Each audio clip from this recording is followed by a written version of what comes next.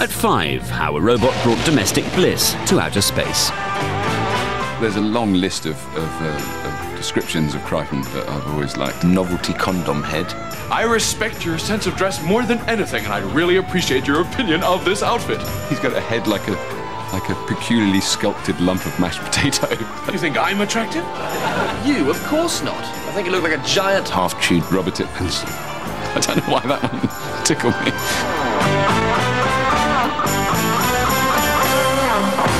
I didn't expect Red Dwarf to remain popular as long as it has done. In fact, I didn't, it was a blessing it was popular at all from our point of view. Welcome to the mining ship Red Dwarf. 3 million years in the future, with its crew of holograms, cats, slobs, and a mechanoid bogbot. When we first created Kryten, it was as a guest in an episode in season 2.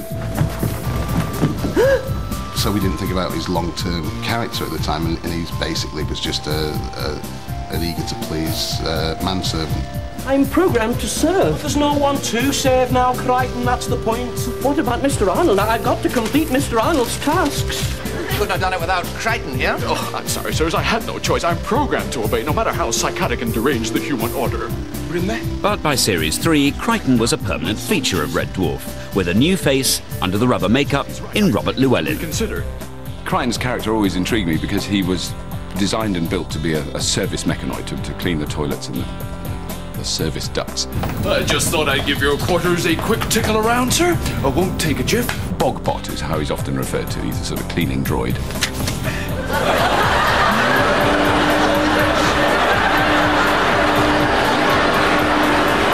Didn't know you could do that. Oh, yes, I can plug a number of add-ons into my groinal socket, allowing me to perform virtually any household task imaginable. He's quite obscene in his own way. What, so you just, stick the head whisk attachment on the end and you can, whip up a Spanish omelette? I certainly can, sir. But it's amazing how few people are prepared to eat them. The look sort of evolved, really, out of necessity. He's a handsome, rugged, 6-foot-tall, chiselled individual whose head is made of rubber. It was my turn to be main head next month. Well, obviously that's no longer possible. Aren't you happy for me? I'm not a mechanoid. I'm not second class anymore. We wanted to have his face sort of angled and to look, so he looked less than human and pronouncedly an android. What about Spearhead 3? You can't just leave him here. He's got droid rot. The makeup for Kryten was extraordinary because one of the things I assumed when I first met the writers and the producers was that it would be like a RoboCop thing where you'd have some sort of helmet with funny eyes, and that would be the only bit that would be seen. Yes, sir. You came into this world as a mechanoid, and a mechanoid you'll always be. I don't have to take this from you. I'm a human. Shut your stupid flat head. The mask is of one piece, like a rubber balaclava, really. And the only way you could imagine what it felt like is if you could pull a hot water bottle onto your head, not full, an empty one, with 2 holes for your eyes and holes for your nose. So you could breathe, but you kept it on all day.